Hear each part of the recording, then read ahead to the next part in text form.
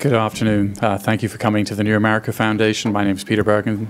This is a really wonderful event that we're going to have today for remembering Ambassador Holbrooke, and also the book, The Unquiet American, which I think may be one of the best book titles of all time for anybody who knows Ambassador Holbrooke.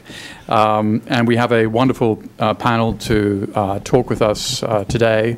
We're going to be starting with Kati Marton, who was, of course, married to Ambassador Holbrooke, who has been a long-term board member of New America, who has been essential to New America's growth over the past decade. The author herself of, she's just starting on her 8th book, which is going to be a memoir to some degree of her life with Ambassador Holbrooke. And after that, we'll hear from Rufus Phillips, who was Ambassador Holbrooke's first boss, who went to Laos in the mid-50s as a CIA officer, was essential to setting up the civilian support program in Vietnam, was an early kind of one of the first people to warn President Kennedy that things were not going quite as some people were suggesting in Vietnam. Then we'll hear from David Rohde, who's, and also Rufus Phillips has this wonderful new book, relevant new book, Why Vietnam Matters, which Ambassador Holbrooke wrote the foreword to. Then we'll hear from David Rohde, who two-time Pulitzer Prize winner, who knew Ambassador Holbrooke both in Bosnia and in Afghanistan, Pakistan. He'll focus on Bosnia. And then we'll hear from Alexander Evans, who's a British diplomat, who's now a academic at Yale. In fact, he's both an interesting kind of mix of both a diplomat and an academic who worked for Ambassador Holbrooke when he was special representative to Afghanistan and Pakistan. And finally, from Shamila Chaudhary, who is a senior fellow here at New America, who was also director on the NSC for Afghanistan and Pakistan, and also worked for Ambassador Holbrooke. So we have a wonderful, we're really looking forward to this. Thank you for all of you for coming and doing this. Thank you, Peter. Should we speak from there, or what is the stand up? Oh, okay. No uncertain terms. Well, good afternoon. Thank you, Peter, for that wonderful introduction of a really superb panel. Thank you for assembling. I can't think of a panel more qualified to speak of the many facets of this man.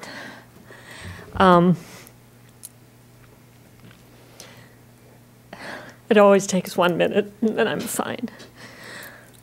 This has been a great adventure putting this book together, because to contain this large figure within covers is not an easy task, but I think we've come close to doing that, and I need to thank Samantha Power and Derek Chalet, who both have day jobs in the White House, for doing this in record time, and for rounding up writers of the quality of David Rohde and the others, Strobe Talbot, John Alter, Roger Cohen, Richard Bernstein, etc. I had a minimal role. I wrote the introduction, and I was kind of a spur. But I just want to say a few words about the negotiator and the man. Many years ago, before I was married to Richard, the distinguished New York Times correspondent Richard Bernstein said, "I've only ever met one great man." And that was Richard Holbrooke. And I said, "Really, why is that?" And he said, "Well, because Richard Holbrooke is changing the world." And after reading this book, and after the terrible year since he left, I agree with that. He did leave the world a different place than he found it in the following ways. Well, obviously, he ended Europe's nastiest war since the Second World War, which in itself is significant. But he also started Europe's most vibrant cultural center, which arguably the American Academy in Berlin is. But above all, I learned this past year, he changed the world by mentoring. He has left, I think his key legacy really is that he left behind a generation of diplomats, of intelligence agents, CIA agents, humanitarian workers in the field who somehow were touched, transformed, inspired by Richard, and who will carry on that Holbrookian spirit. And what is that Holbrookian spirit? Well, Richard's brand of diplomacy was one human at a time. He was impatient with bureaucracy and with the endless diplomatic social niceties. Richard was about getting things done and about breaking down barriers between people and between cultures. The way he worked, and Shamila will tell you more about this, the way he worked the AFPAC case was a holistic approach. It was not about diplomacy. It was not about military. It was not about civil society. It was not about rebuilding Afghanistan's agriculture. It was not about empowering women. It was about all of that. And that's really, I observed him do that in the Balkans as well. The Dayton Accords was not about ending a war. Yes, it did end a war, but it was also about creating a new society which, however imperfect, thrives and has not reverted to those ancient ethnic hatreds that it was predicted it would revert to at the first opportunity. Not a shot has been fired in Sarajevo since 1995 in anger. So that was Richard's brand of diplomacy, and he left people to carry it on, and that I cannot think of a better legacy than that. In recent days, in reviews of the wonderful biography of George Kennan, there have been comparisons made between George Kennan and Richard Holbrooke, and indeed they were both singular figures, and I suppose in common also neither one was Secretary of State. I would like to attack that bit of conventional wisdom about Richard's thwarted ambition for not becoming Secretary of State. Let me tell you, you don't get to be Secretary of State if the people that you back for president don't get to be president. The people that Richard backed as a Democrat were Al Gore, John Kerry, and Hillary Clinton. So it's no mystery that none of them became Secretary of State. Richard was a very old-fashioned public servant. When a president called and gave him an assignment, Richard said, "I am there, sir." However impossible that assignment, and the last one was pretty close to impossible. But from what I understand, he's the things that are working on the ground there, including now, finally, the beginnings of negotiations with the Taliban were planted by Richard. So I think he was right to take that mission impossible, and it wouldn't have occurred to me to discourage him from that. The other contrast with Kennan is that Richard was the world's most gregarious human being. George Kennan was a loner who has often been called a misanthrope and an elitist. Richard was the opposite of that. Plus, Richard put human rights centrally in his brand of diplomacy, which for Kennan, in some ways a more conventional and a more academic diplomat, human rights did not factor in. So I wanted to point that out. I also wanted to correct another sort of bit of conventional wisdom, and that is that Richard was a kind of a bull in a china shop diplomat. Well, in fact, Richard spent a great deal of time cogitating his next move. He calibrated his moves quite precisely even for the most part, his famous eruptions were calculated for diplomatic effect. Not always, but for the most part, he was a disciplined thinker. And last summer, that is the summer before,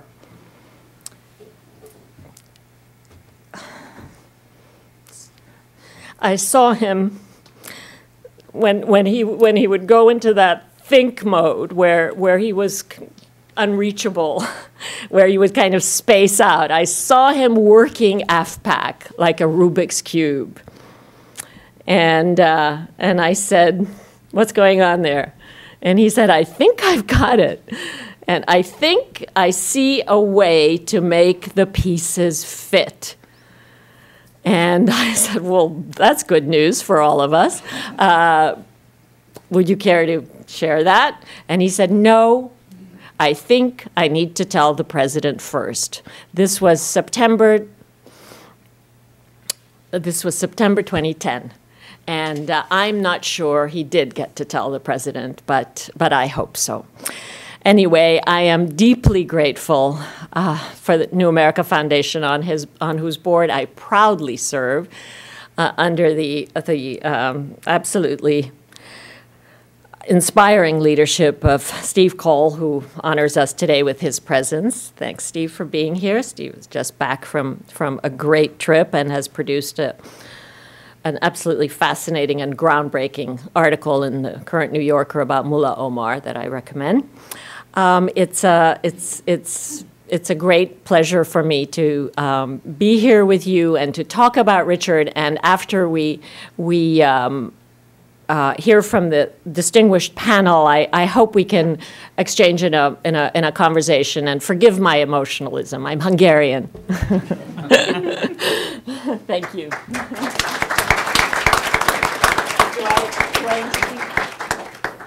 Rufus is next. Do I introduce Rufus, or you can introduce yourself? I'll introduce myself. Good. Thank you. Well, that's a hard act to follow. I think I was Richard's first boss, as many of you may know, but not all of you. And I need to set the circumstances under which this occurred. I had been asked by the Kennedy administration, and I was 32 at the time, to go out and see how the aid program, our economic and social assistance program, could be reorganized in Vietnam to support counterinsurgency. And at that time, I was no longer in the military or in the CIA. I was out in the private sector. And so I went out, and what I found was that all of the assistance was concentrated in Saigon, and the aid mission, which had a little over 200 people in it, only 3 of which were outside of Saigon. Yet the whole insurgency and the whole basic problem in Vietnam was out in the countryside. So the plan that I came up with was essentially to turn the mission upside down, to create a special office to put people out in the provinces who would be USOM provincial representatives, working together with the province chief, Vietnamese province chief, and a military advisor, and decentralize funding out there to actually support social and economic development down at the village level. And this was the program that Richard walked into. He came out in May of 1963, and I remember meeting him. He was this tall, skinny kid with curly hair who was impressed you as being very bright, but also brash, inquisitive. And so I sent him along with his companion, who also came out at the time, to work with a regional representative we had. The way we set up was a very flat organization in contrast to bureaucratic hierarchies. We had the central headquarters in Saigon, which is very small, basically. And then we had some regional reps who were not directly in the chain of command. They were there to support the provincial reps. And then we had down about 40 some odd people eventually down at the provincial level. And so I put him with one of the regional reps, and we really didn't have much of an orientation program. It was really learned by doing. Well, when he stepped off the plane in Saigon, he got a whiff of what this thing was all about, because our executive officer went out to greet him and said, the first thing he said was, "Take off those ties and coats. This is a shirt sleeves outfit." And so they did. The funny part of that is that about a week later, they paid an official call on the American embassy, and of course they went down in shirt sleeves, and they got chewed out for not not appearing in ties and coats. Anyway, that was a little bit of the spirit of the place. And so he went around and observed what was going on. He obviously learned very rapidly. It turned out that the representative we had in a particular province down in the south was having problems with the province chief. And I tried to go down and straighten it out, but I couldn't, so I yanked him out. And then the thought occurred to me, well, we've got this young replacement. He's completely green, but if he's willing to go, I'll send him. So I called him in, and I told him this is a difficult problem in a difficult province, and a difficult province chief. Do you feel you can hack it? And he said, well, I'll give it one hell of a try. And so I said, well, you're it. And so I sent him down there. And he had to live, like all the provincial reps, on the local economy.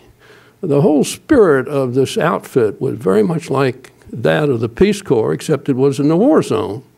And he started, the programs we had to do with building schools, with self-help projects in the hamlets and villages, with health. We helped train hamlet militia for self-defense. There was just a wide range of things that he was involved in. But he did it extremely well. And I'll never forget his coming back to Saigon and giving me a briefing, and it was a straight-on briefing that he thought he was making progress, but he saw a lot of problems. And I think that that kind of honesty was what was reflective of his career throughout the rest of his life. The other thing that I think is interesting is the kind of collegial atmosphere we had in what we call rural affairs. Because not only did we treat, everybody was on a first-name basis, but we treated our Vietnamese employees as colleagues. And that struck them as something different. And one of the things I'm very proud of is that one of our assistant provincial representatives, who was a Vietnamese, afterwards, after the fall of Saigon, came to the U.S. and became the first Vietnamese American elected official in the United States, a member of the City Council of Westminster in California. And he ascribed his self-confidence in large part to this experience in working in rural affairs. So that was the kind of spirit. And I think that Richard carried that spirit with him throughout the rest of his career. I know that some of us were concerned because we thought maybe he was overambitious as he rose through the ladder. But I could see that he was ambitious to do something, not ambitious to be somebody. And he talked about that early experience as being a seminal one. And I think it was in that way. I think it was also in a way that he understood that these kinds of struggles, which are ultimately political in nature, are decided out on the ground. They're not decided in boardrooms somewhere else. And so whenever he went abroad, he would go down to the local level to try to find out what was really going on. And I ran into him. In fact, he invited me to a dinner for him in Kabul. The reason I was in Kabul is a long story, but there I was a volunteer helping the Fair and Free Election Foundation of Afghanistan.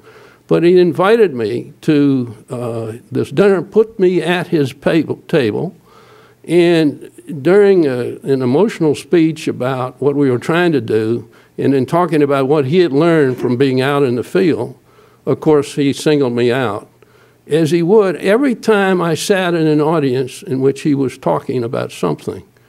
And that was another, I think, very human quality that he had. He remembered his friends, he remembered his mentors, and he always kept in touch with them and would recognize them. And this is a quality that is not common among a lot of people who achieve very high position. So in sum, I think that Richard's life trajectory reflected some of the qualities that we saw early on in him, which became, of course, much grander and much more effective over time. And yet there was this human core to him. And I think what he really understood was these kinds of problems that we face in other countries are really about people above everything else. And he was really a people person. Thank you.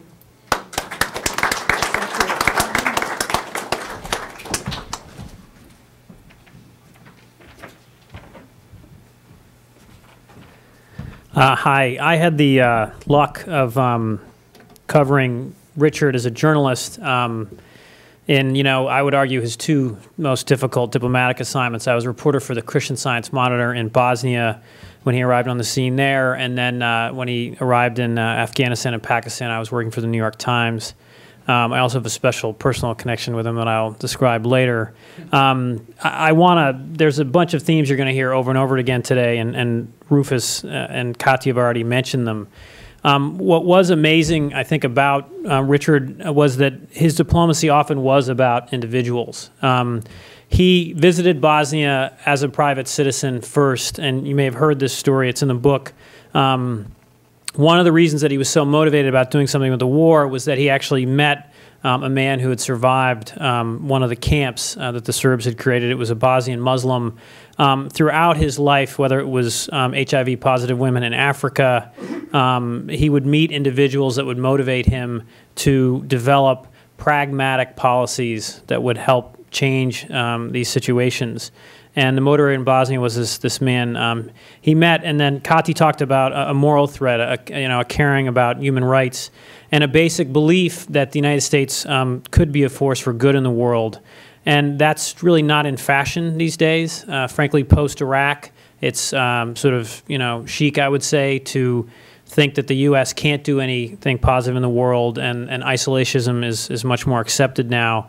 Richard, I think, opposed that view. We make many mistakes. We need to be much more humble, much more patient, and much more thoughtful about what we do and where we go. But I think one of the main lessons of this book and of his life is that the United States or even as individuals, you can do good in the world. When Richard arrived in Bosnia in 1995, then working for the Clinton administration, as a reporter, I cannot tell you how hopeless the situation was. It was actually multilateralism at its worst. The head of the UN mission was Yasushi Akashi, a very cautious Japanese diplomat. A French general was the military commander of the UN mission, Bernard Janvier, and they were completely opposed to the use of force. And, one other area, and you should feel free to ask questions about this, was, one question is, what was Richard's view on use of force? There's questions, Shamila might talk about his view on the surge in Afghanistan. The view I had very clearly in Bosnia was that he believed in using military force as a tool to move the parties in any conflict towards a diplomatic resolution. He was not a pacifist completely. He was also not a militarist. He knew that they were all tools to come together to hopefully end these conflicts.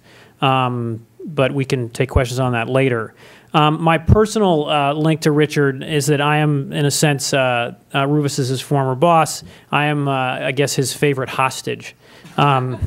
I was reporting on what turned out to be the worst massacre in Europe since World War II, the fall of Srebrenica. I found mass graves outside of the town of Srebrenica. This was a town that the United Nations had promised to protect. It had taken away the heavy weapons from the Muslims trying to defend the town, sent in several hundred poorly armed Dutch peacekeepers, and then made no effort whatsoever to stop the Bosnian Serb advance on the town. I had gotten in once to Bosnian Serb territory, found mass graves, and gotten out and written the story. I learned of more mass graves, went in to confirm their existence. I had found survivors who described being taken to these places and somehow surviving during the executions. I was arrested at that second mass grave site. And the really personal relationship to Richard and Kati as well, who at that point in 1995 was the head of the Committee to Protect Journalists, was that after I was detained by the Bosnian Serbs, my family and my editors from the Christian Science Monitor arrived at the Dayton peace talks en masse. And I had essentially created this nightmare for Richard, who already had this impossible diplomatic task of ending this war in the Balkans.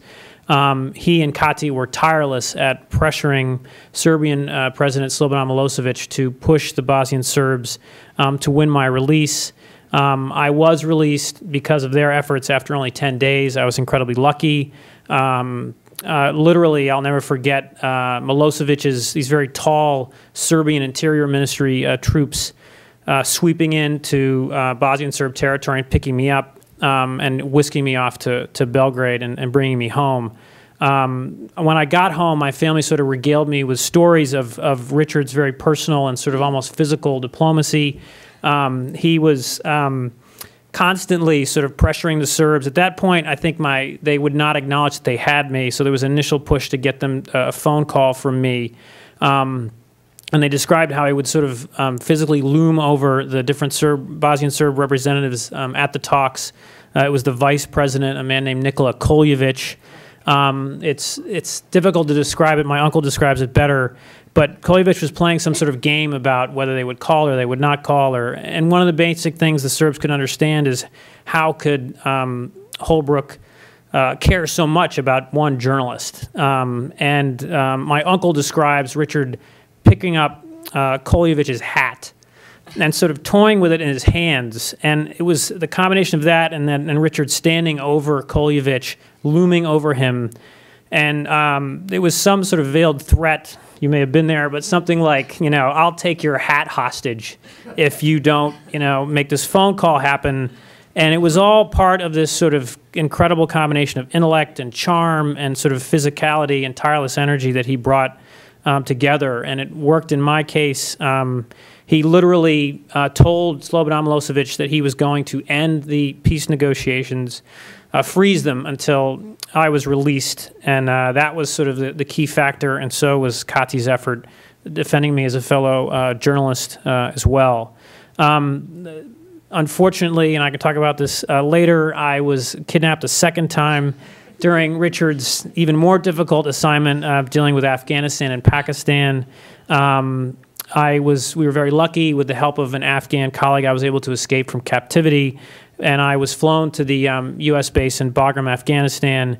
And I'll be honest, Richard teased me and sort of gave me a very hard time after the Bosnia incident. We were actually sitting in a pew at a friend's wedding the summer before I went off to Afghanistan. I got kidnapped, and I promised him it wouldn't happen again. My captors actually, the Taliban who had me, took me into the tribal areas of Pakistan, and they Googled me. And I'll never forget, early in January 2009, when I was a prisoner, they announced, "You're best friends with Richard Holbrooke." And I'd never mentioned Holbrooke's name intentionally. I didn't want them they have these huge expectations of what they could get from me. And what they had done was Googled us, and Googled me, and somehow, and then also seen Holbrooke's name in the news as the new special representative to Afghanistan and Pakistan. So when I arrived at Bagram and I was told that Ambassador Holbrooke was on the phone and he wants to speak to you immediately, I was very nervous about the earful I was about to get, and that what I had done yet again at when he already faced such incredible challenges. But instead, he was incredibly kind, and he used the 7 months I spent with the Haqqanis as an effort to better understand the Taliban. He just asked me questions when I got back to New York, who are the Taliban? Why are they fighting, and what do they want? I saw it as an example of maybe potentially Richard Holbrooke mellowed over the years in terms of his reaction to the second kidnapping, but it was more a focus of his pragmatism. And I just want to go back to that theme where he was looking for solutions. He loved being in the field. He disdained the Washington bureaucracy. He wanted to solve problems. He wanted to do, as Rufus said, and he was also driven by this morality. And one other thing is that he was, and again, in terms of this time we're in now, he was not a partisan. He worked with Republicans. There's a famous incident where he got Jesse Helms to pay, the back dues at the United Nations. If there was a Republican who questioned his actions, he didn't immediately question their intelligence, their morality, or their patriotism. And I think that's something that's sort of sadly lacking from our politics today. And just lastly, looking at the book, which came together beautifully, the best writing in it is from Richard himself. I hope younger Americans will see it as a sort of call to public service. I think he showed how much you can achieve as a public servant, and he sort of counteracts the cynicism I've talked about earlier. And I just can't thank him enough for everything he did for me, which is a tiny thing compared to the tremendous contribution he made to so many people around the world and in the United States. Thanks. That's such a tiny thing.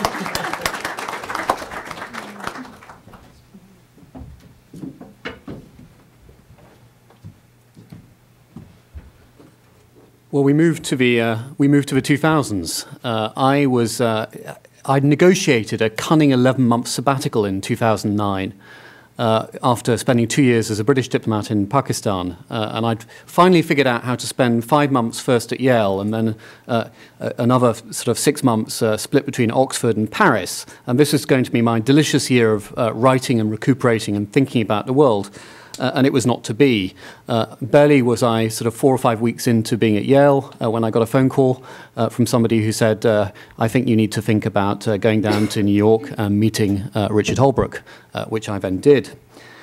And when he offered me a position as an advisor in his team at the State Department, the principal reaction I got from people I knew in Washington, I'd worked in Washington before in the late 1990s, was commiseration. Most people leaned across and said, well, we're terribly sorry. It's going to be dreadful. Haven't you heard about what a horrible man he is to work for? He's beastly. He's egotistical. He'll demand slavish loyalty.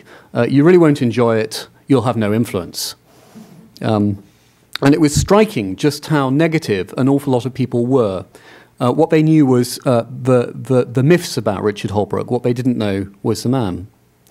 And it was striking, too, that one of the people who did know him very well took me aside and said, you will have a wonderful time, and this is an important thing to do. And he said, there's one thing you need to recognize about Richard Holbrooke. Everything that's written about him is true. And he paused for dramatic effect before repeating one word, everything. And the doomsters were wrong. And in fact, I worked for him for the final year of his life, and he was never at any time unpleasant to me. So the myth of Holbrooke the Bruiser is incorrect. I rather like later on coming across a Henry Kissinger quote about Holbrooke, which I think is quite apt. It sits on my wall at Yale, and it says the following. Kissinger says, I yell at my staff, but not at negotiators.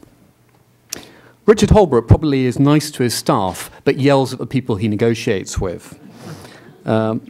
And that also was not always true, but I think he reserved most of his bark for people outside the group of people who worked for him, or indeed the group of people who worked with him.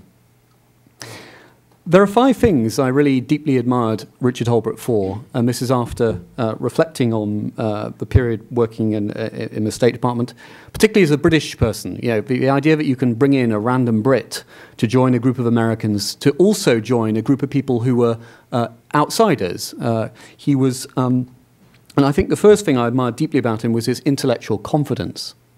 And that's not just about the ability to think intelligently about the world or about the policy issues you're dealing with.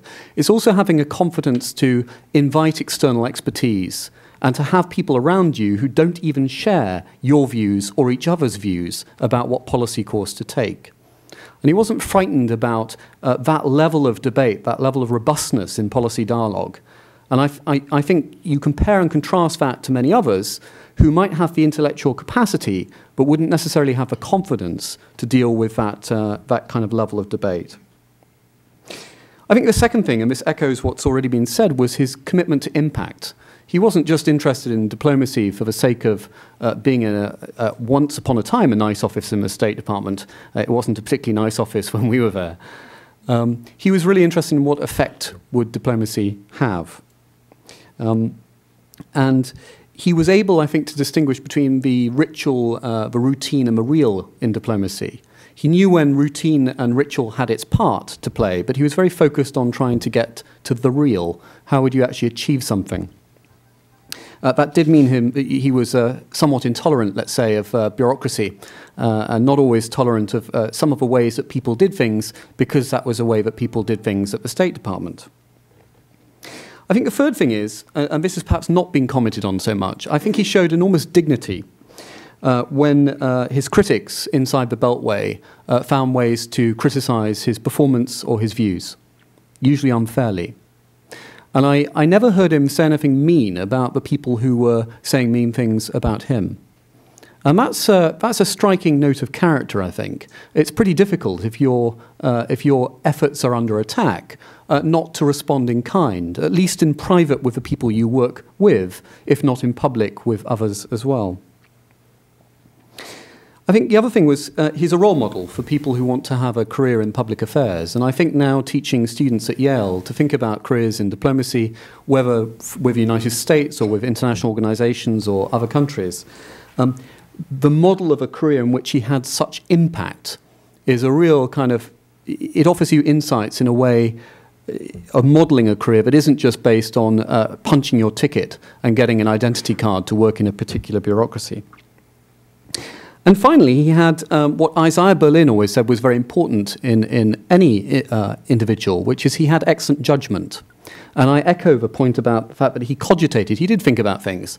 He held his cards close to his chest a lot of times, so he wasn't necessarily going to reveal his game plan for solving the problem of the day or indeed the problem of the job. But he did think deeply about how to approach it. I think, moreover, his life demonstrated two truths about US foreign policy. The first is that a revolving door really enriches policymaking if it's used in the right way. If you have somebody like Richard who went off and did so many different things, but rather than just doing each thing in and of itself, accumulated the contacts and knowledge and expertise and experiences, and then used that in his subsequent public roles. I think the other thing is how weak institutional memory can be in Washington, and that's the negative consequence of a revolving door. And I think having somebody like Richard who was so conscious of the history of US foreign policy and engagement on a range of different issues, the history of US engagement in peace processes in a range of different places, and he was able to bring that knowledge to bear, and also recognize when he didn't know, but know who he could reach out to, whether it was a journalist like David or others he could reach out to. There were, of course, things he wasn't so great at. He wasn't great at suffering bureaucrats. He didn't always have patience for paper warriors or plodders, and that occasionally showed. But I think his strengths massively outweighed those weaknesses.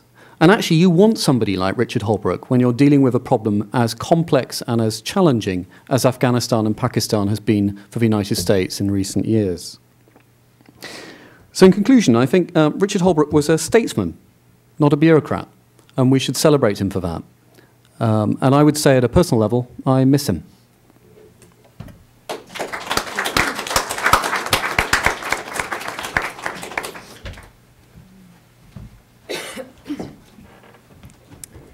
So I met Richard during his first day as SRAP at the State Department, and he had requested a briefing from the Pakistan team and had specifically asked for desk officers to participate.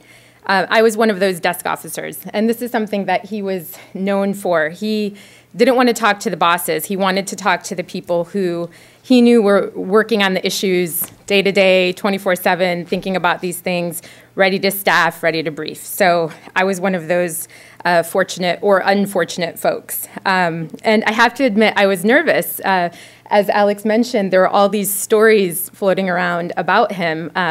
One I can remember is that he threw a shoe at someone. Everyone knows this story, and I don't know if it's true or not, but so, as I was preparing for the briefing, I had various colleagues come by my office and say, he threw a shoe at someone, so just be careful. And, people were scaring us. So I was nervous, but I prepared and I planned and I studied with my colleagues.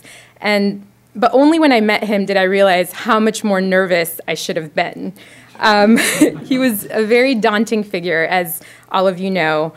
He physically towered above most people, and a casual glance from him was by no means casual. He could see right through you and know exactly what you were thinking, and maybe know what you were thinking, 5 steps ahead. And he always asked the question that you couldn't answer or the question that you didn't want asked. So I thought, okay, I can fight fire with fire. I know how to deal with a person like this. So in the briefing, he asked very provocative questions, and I offered provocative answers. And for those of you who don't know, the State Department is not a place where that's exactly discouraged. But it's rarely rewarded there. So Holbrooke rewarded me by giving me more work. I went home that day and I got a call inviting me to participate in another briefing the next day on Pakistan, this time with Secretary Clinton. So I had more homework to do, and I was nervous again. And during the briefing with the secretary, I found myself speaking up again. I just couldn't help it. There was too much to say about the state of affairs when it came to U.S.-Pakistan relations. And this time around, I was yet again rewarded with more work. I received an offer the next day to join the Secretary's policy planning staff. And so obviously I accepted the position. And after accepting the position, I recalled how Ambassador Holbrooke had shot me a huge thumbs up after the briefing. This was essentially his silent approval for speaking up. It had paid off. I had gotten a much better job, and he had clearly set me up. So it was just a matter of being in the right place and the right time with him. And he might just change the course of your career or your life. And I thought, to think he did this with dozens of folks over the course of his career for so many of us, from Vietnam to New York to the Balkans, Afghanistan, Pakistan, and now Washington, D.C. But these moments of opportunity, as we all know, did not come free. There was a huge service fee, and a rather hefty one at that. So working for him was not very easy, especially on Pakistan. The issues were challenging, and working for him was just as challenging. And I think if you look at the AFPAC essays in the Unquiet American, they clearly indicate that he had a full grasp of the challenges that were coming from Pakistan and the failures of U.S. diplomacy in the region well before he had his job as SRAP. And so he had been waiting on the sidelines for so long that when he finally jumped into the ring, he was moving too fast for the bureaucracy to catch up. No idea was revolutionary enough, and no approach was ambitious enough. He seemed to be telling us at the State Department that we simply weren't good enough, and we weren't working hard enough to take on the task at hand. He was saying that Pakistan and Afghanistan was a unique problem set, and it required an even more unique set of solutions, and we had been ignoring that for years. And I think he was right. His public service record on the U.S.-Pakistan relationship specifically tried very hard to offer that unique set of solutions. Unfortunately, he wasn't able to see that through. But given the terrible state of affairs between the two countries right now, I thought it might be useful to revisit 2 important strategies he deployed in hopes of offering some guidance for the future. First, develop personal relationships with your counterparts at any expense, even at the expense of your own patience. Now, this might sound contradictory to Holbrooke's style, especially when you look at AFPAC and there's reporting on his difficult relationship with President Karzai. I saw something very different. Time and time again, I saw him throwing himself at people that he knew he was in conflict with, or were difficult to work with, or simply did not like him. But he knew he had to do it to achieve the broader policy goal. The U.S.-Pakistan relationship today could afford to rebuild some of those personal relationships. Second, take action and responsibility when the policy heads in the wrong direction. A lot of this Richard did behind the scenes, and no one really saw it. he worked tirelessly to troubleshoot the many problems in the U.S.-Pakistan relationship.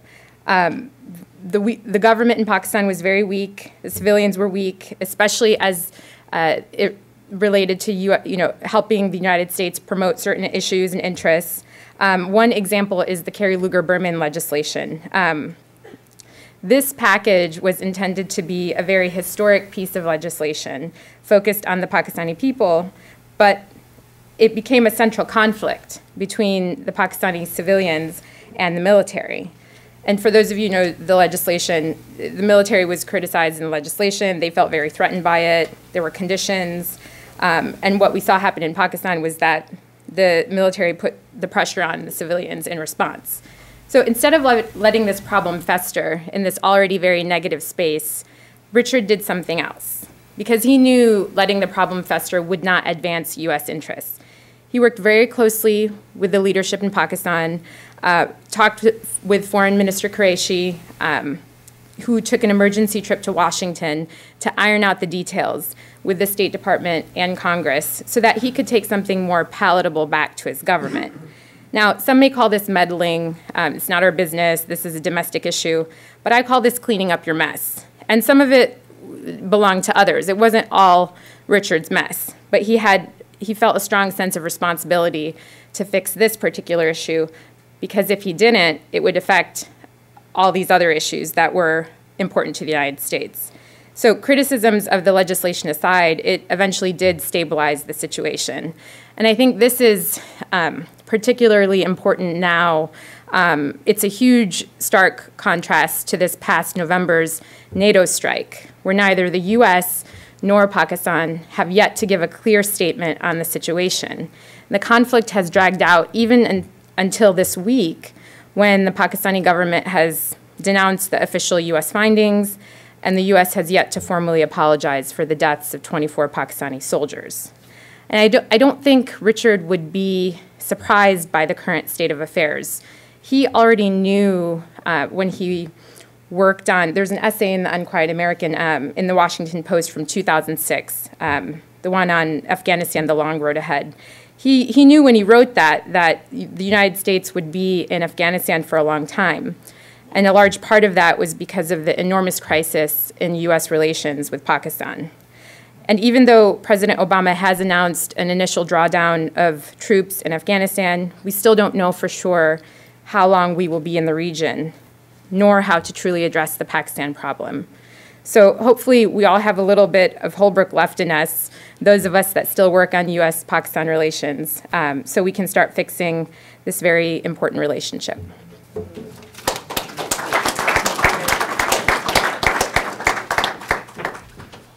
Great, thank you very much. So we'll open it to questions, and if you have a question, just wait for the mic. Where is the microphone? Maybe we don't Yeah, even need one, okay. so- Maybe you don't need it. Go ahead.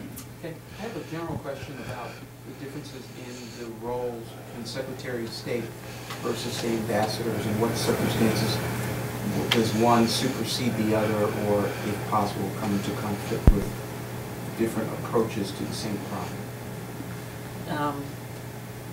Do you want? Uh, I'm happy to answer it. Yeah. Think it's the Secretary of State is the boss. The diplomats, the ambassadors work for the Secretary of State. So there's a very clear hierarchy. Once the policy is set by the Secretary, who ultimately collaborates with the President and the National Security Council, the ambassadors carry out that policy.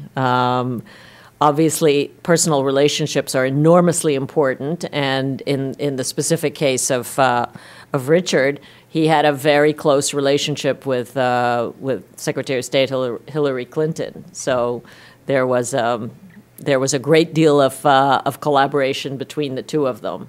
I think Hillary had much to do with Richard getting this job, which was arguably President Obama's most challenging diplomatic assignment, which he gave to a man he didn't have any prior personal relationship to.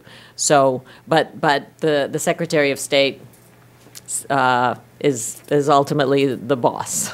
Okay, so raise your hand for in the back, Jennifer. Thank you. If you could just identify yourself and your affiliation, that would be great. Thank you. I'm Zach Pagowski from the United Nations Information Center, and I will direct my question to Ms. Marton.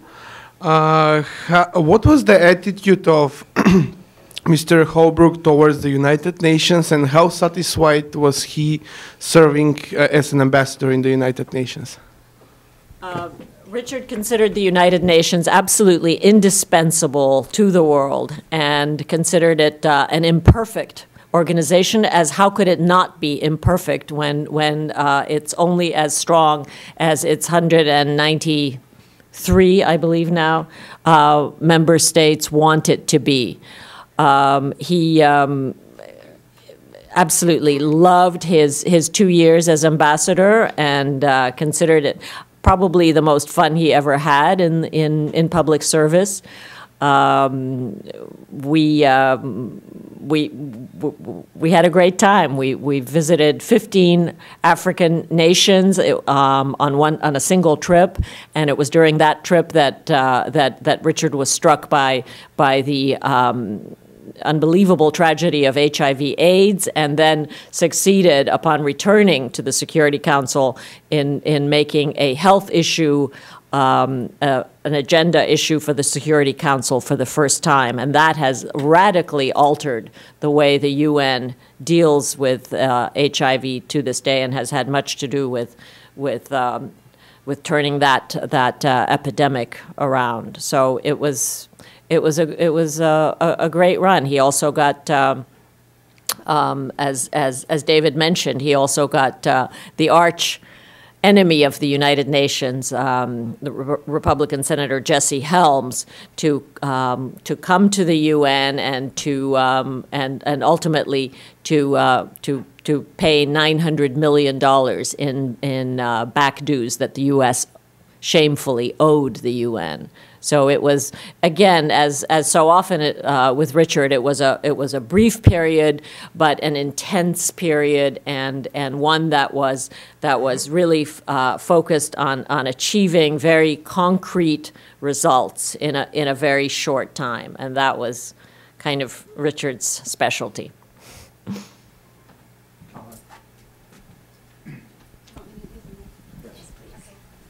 My name is Tara McKelvey, and I'm a correspondent for Newsweek and the Daily Beast.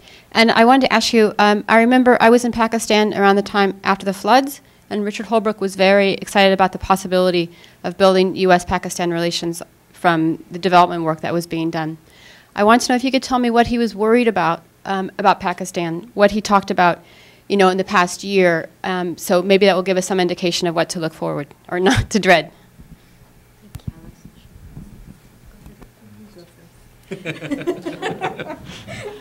Oy vey. I have a mild constraint, which is I'm still a serving British official, so which means I can say nothing in particular, but say it extraordinarily well.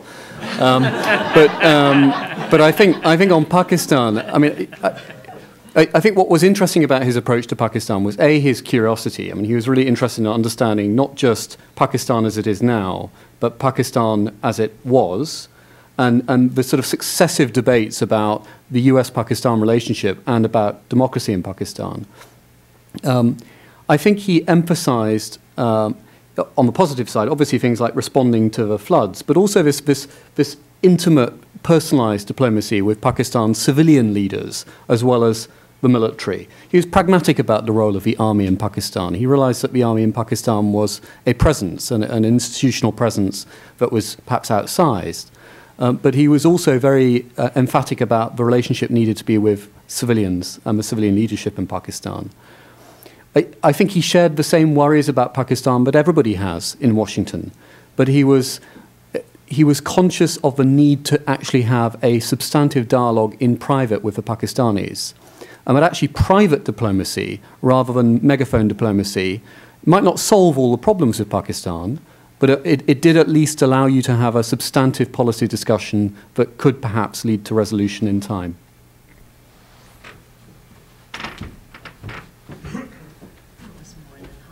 Just to piggyback off of what Alex said, because I am free to speak. I've left the U.S. government. So Richard used to describe the relationship with Pakistan as two sets of issues.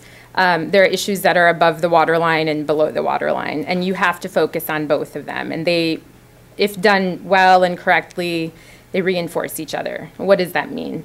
So all of the issues that are kind of above the waterline are development issues and responding to crises day to day, aid legislation. These were all things that he knew were important because the relationship was important for other reasons as well. The issues below the waterline, which were predominantly security issues, counterterrorism, the need for Pakistan's cooperation on U.S. interests in Afghanistan, and you couldn't have one without the other.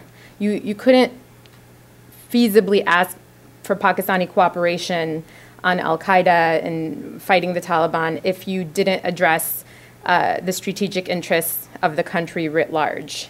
And I think that was the right approach, and that will continue to be the right approach, whether we're able to actually implement that and move forward within the time frame that is beneficial to U.S. interests or Pakistani interests. I think that remains a question. But I think he was well before his time on this one. And I think it's because, and you see it in the book, he had been thinking about these issues for so long, years before, and he was able to identify the weaknesses and the vulnerabilities on American diplomacy in Pakistan and in the region, and where we needed to focus on. And that's why when he came in, he came in so strongly on the relationship side of things. I mean, I used to sit in his office and he would call 10 different people all at once while he was having 2 meetings with us, and 2 separate meetings in the office, and calling President Zardari or talking to the ambassador or, calling General Petraeus in Afghanistan on some Pakistan-related issue. I mean, this was his way of managing a very complex set of issues that were above and below this waterline.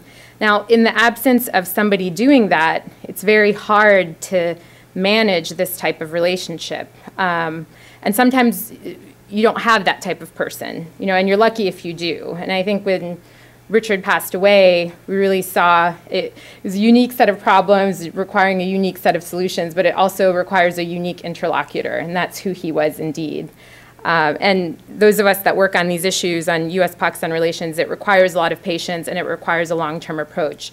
And he had that, ironically enough, for somebody who a lot of us thought was not patient and everything was urgent for him. I think he had that forward-looking vision, which you need with a country like Pakistan, and I would argue with a region like South Asia. So, I just want to. That was beautifully expressed, and I just want to say that that Richard treated people with dignity. He did not believe in humiliating people. He believed that every culture deserved to be treated with dignity, and he felt that, of course, Pakistan was a troubling and troublesome ally, but that we had no choice but to be intensely engaged. And you don't pick your friends in the field. You are dealt a certain set of cards, and you have to work them. And I know that the day after the bin Laden assassination, Richard would have been on a plane to Pakistan, and he would have been all over that country and working he knew everybody up and down the chain of command, and he would have been intensely refocused on that. You don't wait for a crisis before you present yourself. You preempt that crisis by personal dealings. And plus, he also didn't want Pakistan to feel that it was a transactional relationship. He wanted the Pakistanis to feel, as he once put it to me, that there was marriage at the end of courtship, that this was not about a one-night stand. In other words, it was a friendship of equals, even if it wasn't. I wanted to ask Farah Ishahani, who is a distinguished member of Parliament in Pakistan and also the spokesman for President Zardari, and also the wife of Ambassador Hussein Haqqani, who is now, of course, in Pakistan because of the so-called Memogate controversy. And Farah, go ahead if you had any kind of comments or observations. I just want to say that what everyone here has said about Richard, as a member of the Pakistani Parliament, I had the honor and privilege of knowing Ambassador Holbrooke at the Pakistani end as a member of President Zardari's team, and I also knew him here in Washington as Hussein Haqqani's wife. And Ambassador Holbrooke typified all that was grandest about America, and his entire process, his way of dealing with Pakistan and wanting to bring a better relationship between those two is missed and felt painfully, I believe, in my personal view, on both sides. No disrespect to anybody in their current positions, but Richard broke all boundaries, and he really did historic things, and I was lucky enough to see a lot of that up close. And he and his entire team really made a difference, and I think the history books will reflect that. Thank you.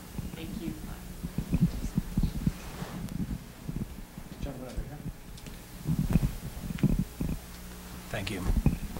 Hi, I'm Jeremy Harrington. I'm a graduate of the Fletcher School. I'm wondering about the panelists' recollections of Mr. Holbrooke's views on U.S. policy during the Vietnam conflict, where he saw the lessons learned, the mistakes, the missed opportunities, and how those views evolved during the conflict and the lessons he took in its aftermath. I apologize for not reading his introduction to Mr. Phillips' book to kind of preface this question, but I'm sure there are a lot of conversations that took place privately over the years. Let me try to answer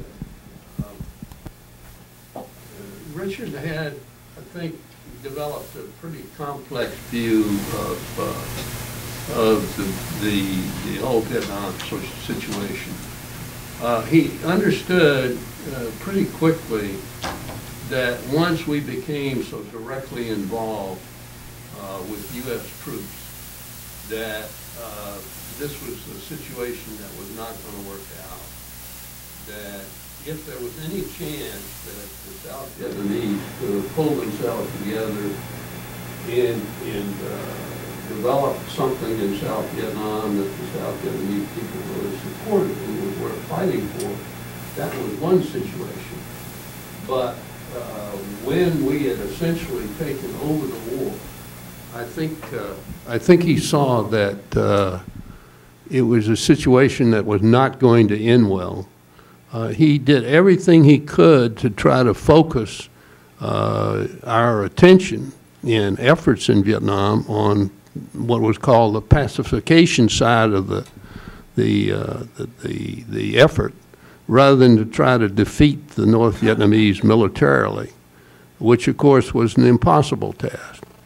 I think that he probably would have agreed with an observation, although I never heard him say this exactly, that Maxwell Taylor made towards the end of his life, and that was that we were in a situation in which we didn't understand the enemy, we didn't understand our South Vietnamese allies, and we didn't understand ourselves, and by that, our own limitations.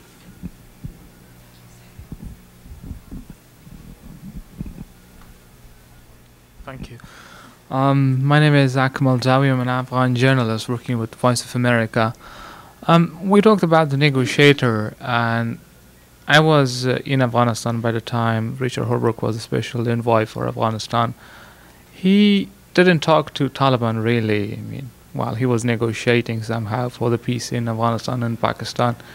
And I remember he had one of the most difficult relationships with President Karzai, particularly during the presidential election that were marred with fraud and other irregularities.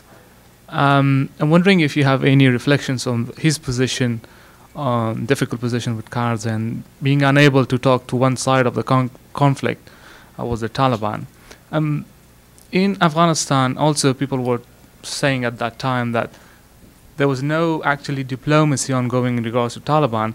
Petraeus was the commander of ISAF, and that by then the military logic was predominant, and in a way that wasn't leaving enough room for diplomacy to be part of the process. If you have any reflections on that. Thank you. You know, I mean, just for what it's, you know, I think that what we're seeing today with the Taliban establishing the office in Qatar, and I mean, right from the beginning, and correct me if I'm wrong, Alex or Shamila or Kati, you know, one of the first things that Richard Holbrooke did, even before he became special representative, was to bring Barney Rubin, who is arguably the world's greatest expert on Afghanistan. I was part of a task force at the Asia Society, even before Ambassador Holbrooke was appointed special representative, and he was doing a lot of thinking about how to deal with the Taliban. And Barney Rubin is still the point person, as far as I can tell, and obviously much of this is, you know, for very good reasons, isn't widely advertised. Barney has been absolutely essential to the effort to bring not just the Taliban into the negotiations, but people who can deal with the Taliban. I mean, a lot of the problems that we've been having with this negotiation, we don't even know, and we have a better sense now, perhaps, but who exactly are we negotiating with isn't very clear sometimes. I mean, for instance, somebody called Mullah Mansour, who turned out to be a shopkeeper from Quetta, was presenting himself as the number 2 in the Taliban.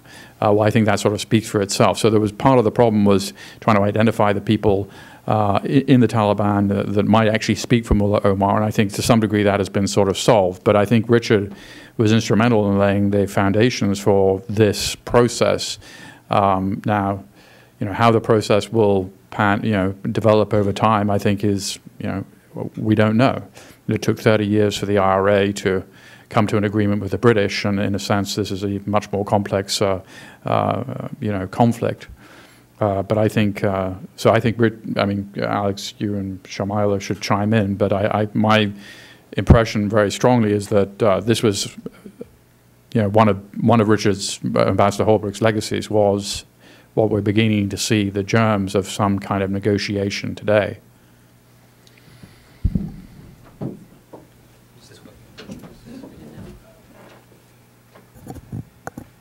I mean, all I would add very briefly is I can't comment on the relationship with President Hamid Karzai, but I think, you know, he was very clear from early on that, you know, you require a political settlement in Afghanistan, and a political settlement that involves regional partners. And I think he was very clear to that, you know, very clear about that vision.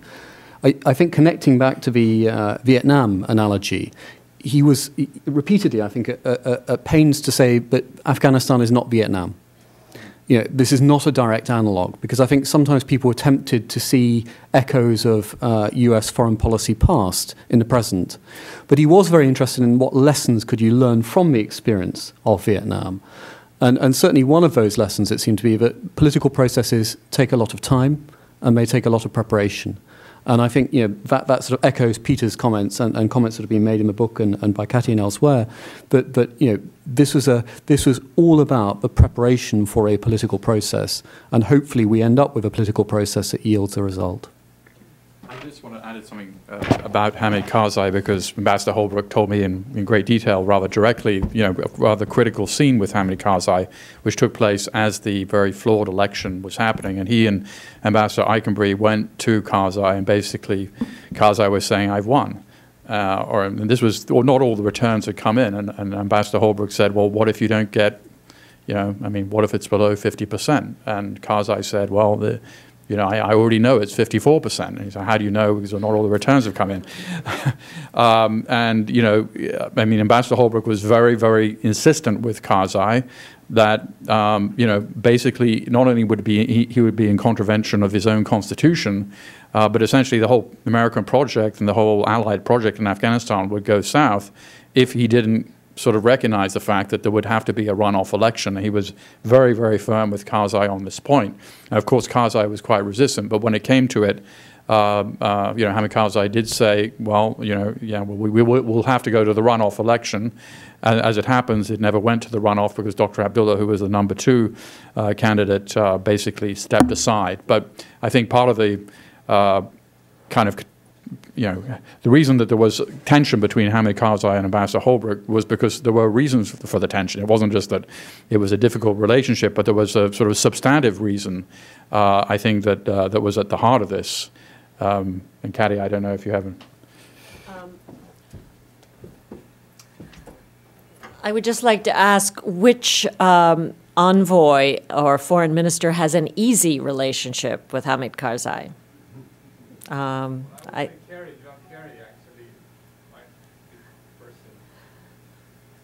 Perhaps. If I can just add, Richard Holbrooke was following the policy of his superiors. When he was sort of tough with Karzai on the election, he had clear instructions from Washington to do that. There was a belief, I think, at a higher level of the administration that there was a need to get tough with Karzai, that the Bush administration wasn't tough enough.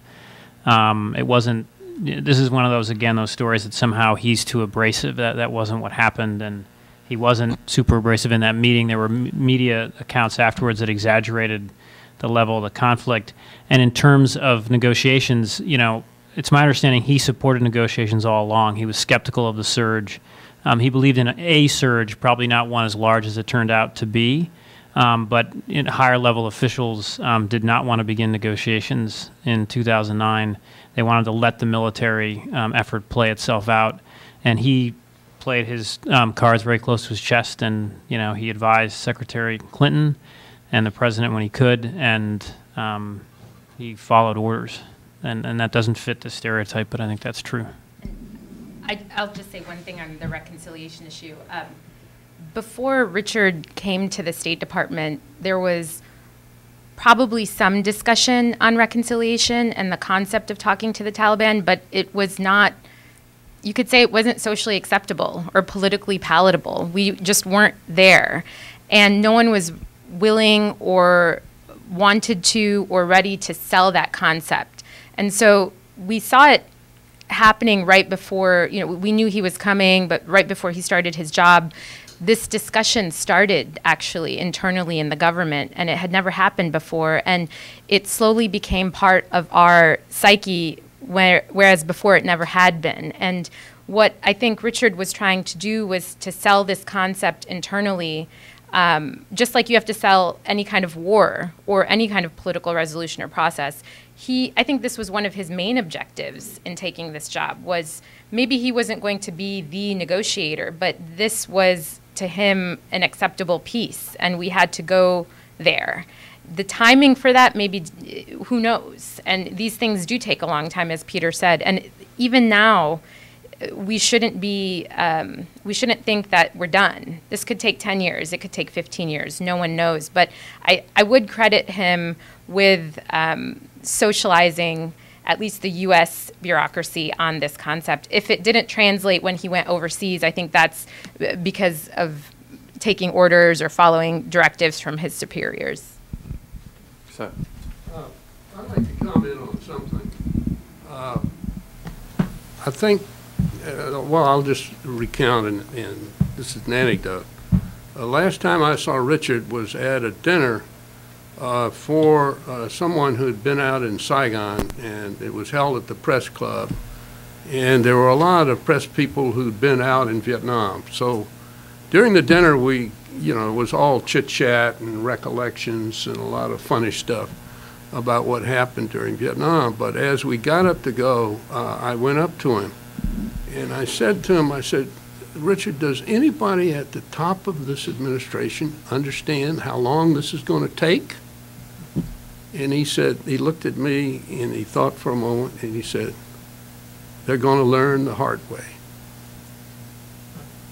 And so, you know, he was a realist, and he'd gone through it with the North Vietnamese in Paris, and he understood how long these things take with a very, very difficult opponent and with a essentially sort of vastly unglued situation in the country, you know, that you're trying to get into the negotiation process on both sides. So that's just a side comment, but. We have about 5 minutes, so let's just maybe collect some questions and we'll let everybody.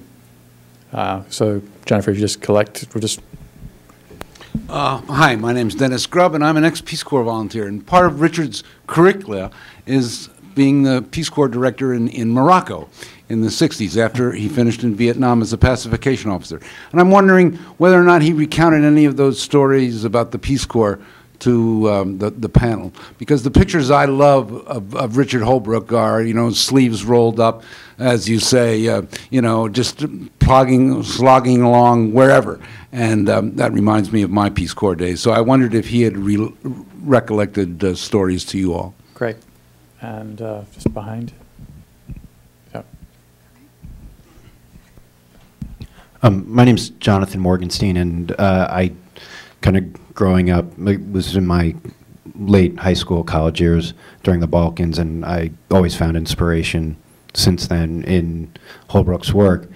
My question is, if any of you can recall in the last few years him looking back and saying, I wish I had done this differently at Dayton, or is this, you know, looking at Bosnia and Kosovo and how it turned out, maybe we didn't fully finish the job and there's something else we could have done either at Dayton or since then. Thank you. Great. Behind you, Jennifer. Oda Aberdeen, I came to know Richard in the last 10 years, and he struck me as being a hybrid between Brzezinski and Kissinger. One thing Dick did, he traveled to the Gulf, to places like Abu Dhabi and Qatar, and he got the Abu Dhabians to really commit large resources for Pakistan and Afghanistan.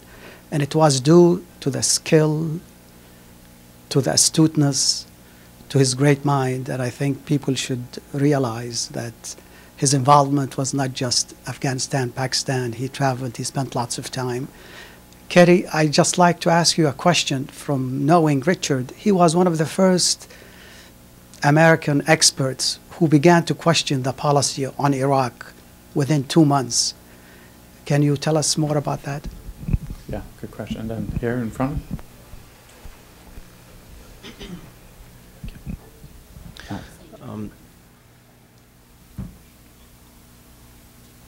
I'm Stefan Brathwaite with the Brown University Alumni Club of Washington, D.C. I'd like to thank you all for such touching remarks and assure you, Kati, that many in the Brown community share a sense of loss for Ambassador Holbrooke's incredible service.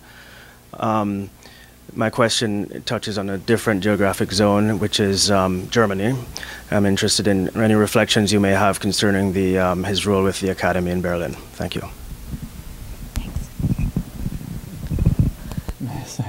Many of those seem to be directed for you. Yeah, there's one. I think. Or are we running out of time? We're kind of one more. Okay, well.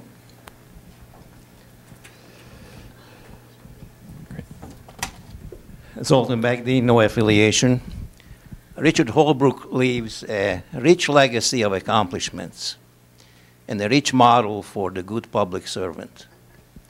Is there some way to institutionalize this model and his attributes? Well, these are all great questions, and I can't thank you enough for your continued interest and your continued memories and keeping him alive. And the panel particularly has been extraordinary. I was coming from the first meeting this morning of the American Academy in Berlin Holbrooke Center. And so this has been a day drenched in Richard's memory, so difficult. But I feel that some of you share the loss, and that's it's very helpful to me. But this is a difficult day. On the subject of Morocco and the Peace Corps, he kept that very much alive, and in fact took all of us, the family, on a Peace Corps kind of nostalgia tour several Christmases ago, and we drove across the Atlas Mountains. And you know what? Even today, there are people in the souk in Marrakesh who remember him. He was a great bargainer.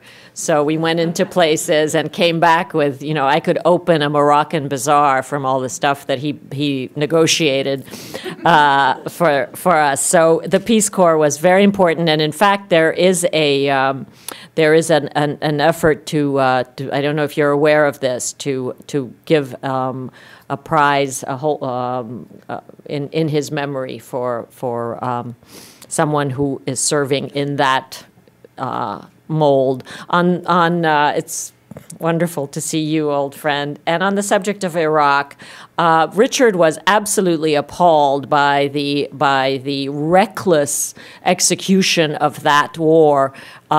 He was in favor of not Richard, of course, unlike Bush administration senior officials, Rumsfeld, Powell, Cheney, obviously, and the president, was not privy to intelligence. However, he felt that Saddam Hussein was a true monster and one of the great human rights violators of our time. So therefore, he was not opposed to deposing him on that score, but he was appalled at the arrogant lack of preparation for the post-war period. And really, that was a very painful time for him, because he was outside the government, unable to serve, and watching this disaster unfold because of arrogance and lack of preparation. Let's see, what am I missing here?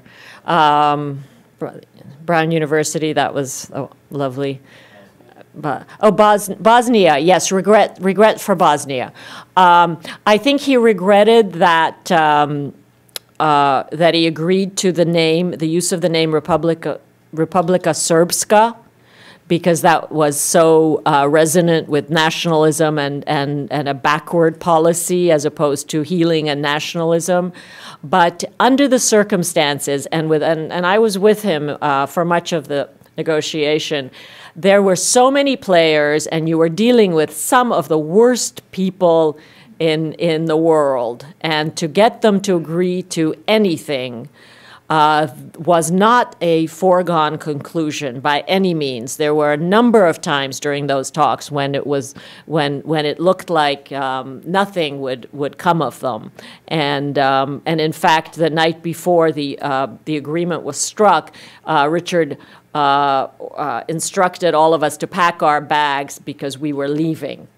And that was, within minutes, bags were outside the American delegation's rooms, and the Serbs, who were actually it wasn't the Serbs who were the recalcitrant ones at the last. Milosevic wanted a deal.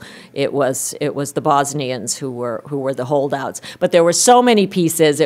I cannot tell you the complexity of those talks and how they were being written every night. The legal papers, the drawing up the boundaries, drawing up how this new tripartite parliament would work. It was much more than just getting everybody to to lay their weapons down. It was building a nation under very intense circumstances. And I think he was, well, I'm happy to say that I did go to Sarajevo with him the year before he died for the first time. And wow, that was something. Thank you. Thank you. Thank you all for coming, and thank you to our panel, to Rufus Phillips, David Rohde, Alexander Evans, Shamila Chaudhary, and to Kati Marton. Thank you.